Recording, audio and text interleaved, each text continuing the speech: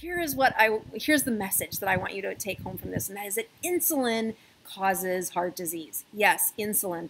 And if you've read the book any way you can, it is the way this channel is funded, so please look at the link below, buy it for a friend, buy it for your doctor, and send me the email as to what happens. I've used several of these to prepare a couple of videos that are coming up.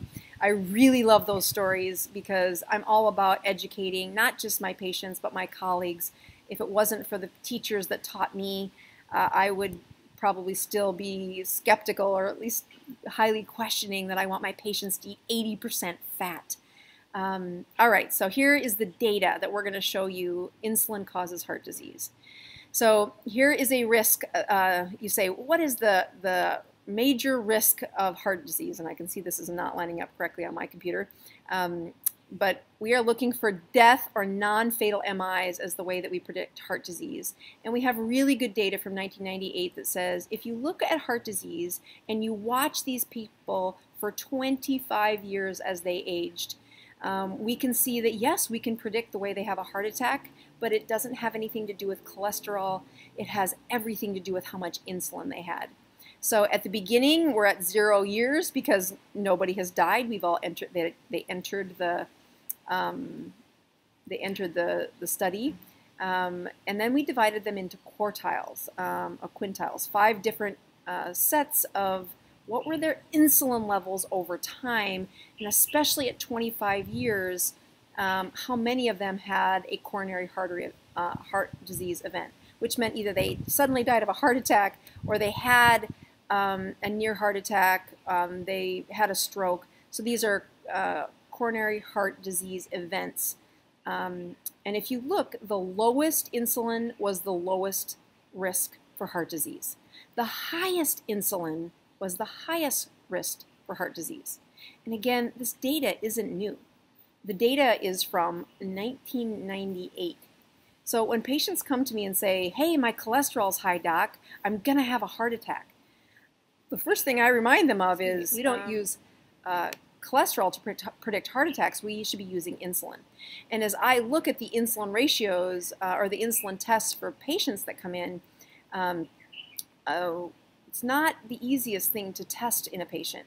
Insulin is a blood level, and yes, you can get a fasting blood test.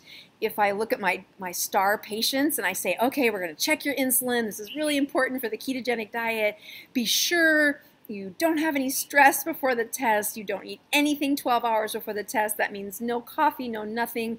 We want you truly fasting. You can have a sip of water if you need it. Do not take your medicines. I don't want you to have a bowel movement before you have your insulin tested. I want you to be super mindful and in a peaceful place when they draw your blood, because stress increases your insulin level.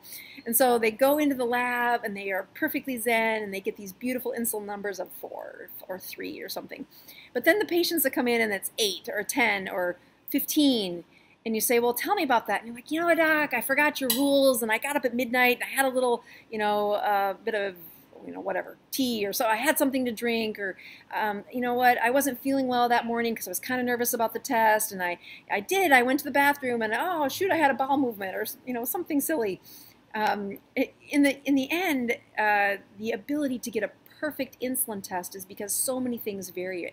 And when you look at the insulin, if you have constant monitoring of insulin, it's just a very volatile, moving test. So there are tests out there where we can check your insulin before you eat, and then you eat, and then we watch your insulin and your sugar, 5 times over the course of several hours, and the cost of that is nearly $2,500 in some places. So it's ridiculous. There is a point of care test that you can do yourself, but I'll be honest, my patients that are motivated enough to do that test often are not as they're not the ones that need the soup. They don't need convincing. They already know that this is the right test for them, and they have plenty of other ways that they've educated themselves to be confident that that cholesterol going up by 100 points isn't the best predictor.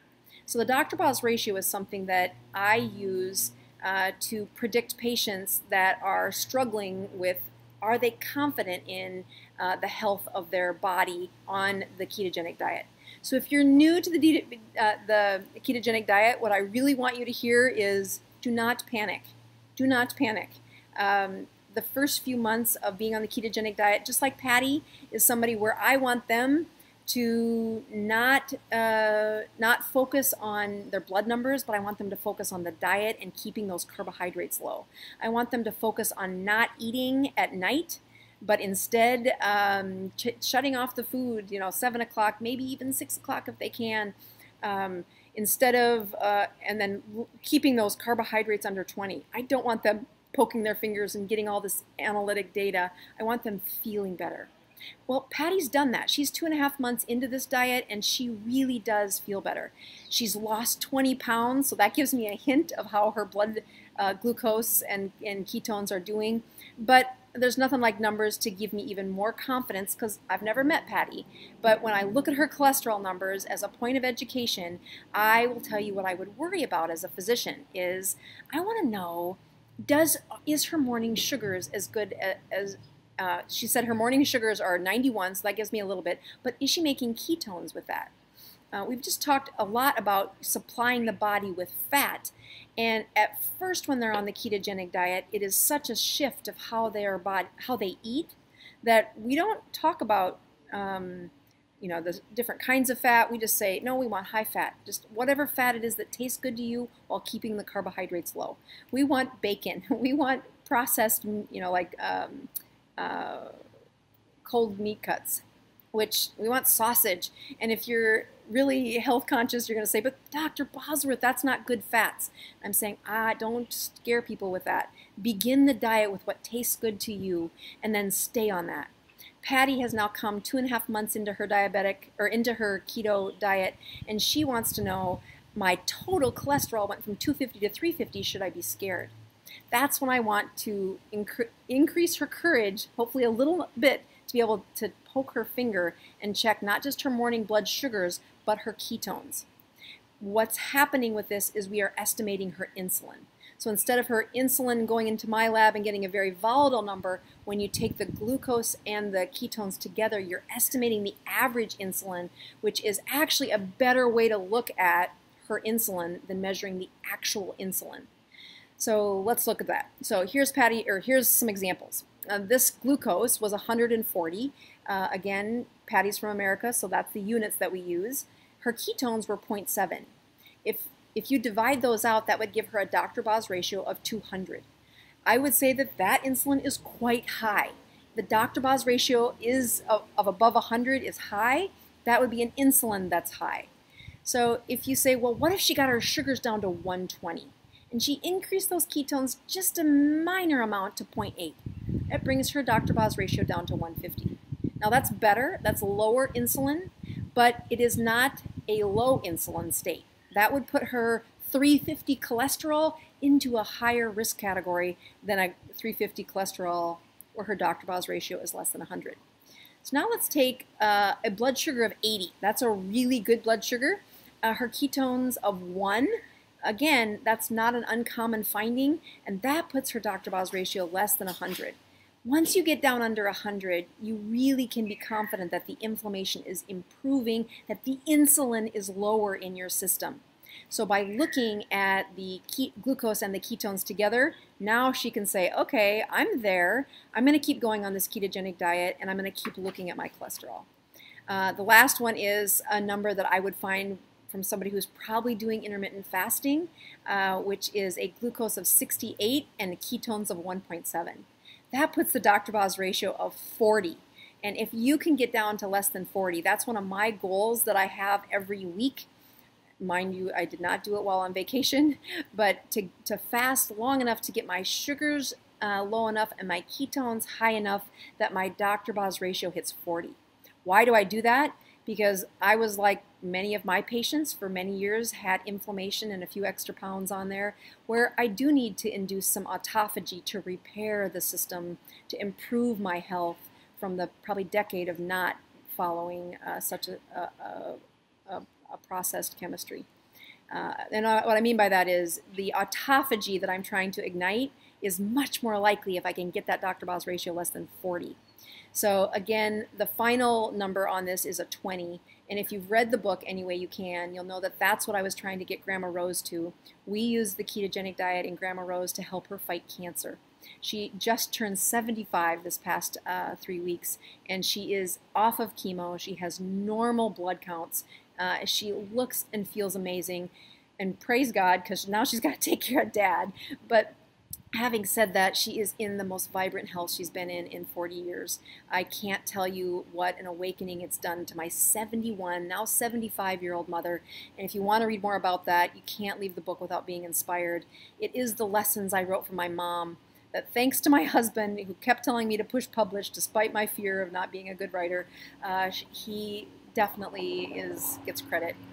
As the helicopter goes over, I'm going to go to one more slide and just point out that the insulin levels on this slide, as the Dr. Boz ratio goes down, it is the insulin we're trying to predict. And that is how you can predict heart disease, is high insulin predicts the highest heart disease. My diabetics, when I put them on insulin, I know I am assigning them a younger death. It is dangerous to have high sugars. It's still dangerous to have high insulin. So as you look at how to do that, the ketones and glucose numbers can be best done. I like the ForaCare, and you can see that in the notes below.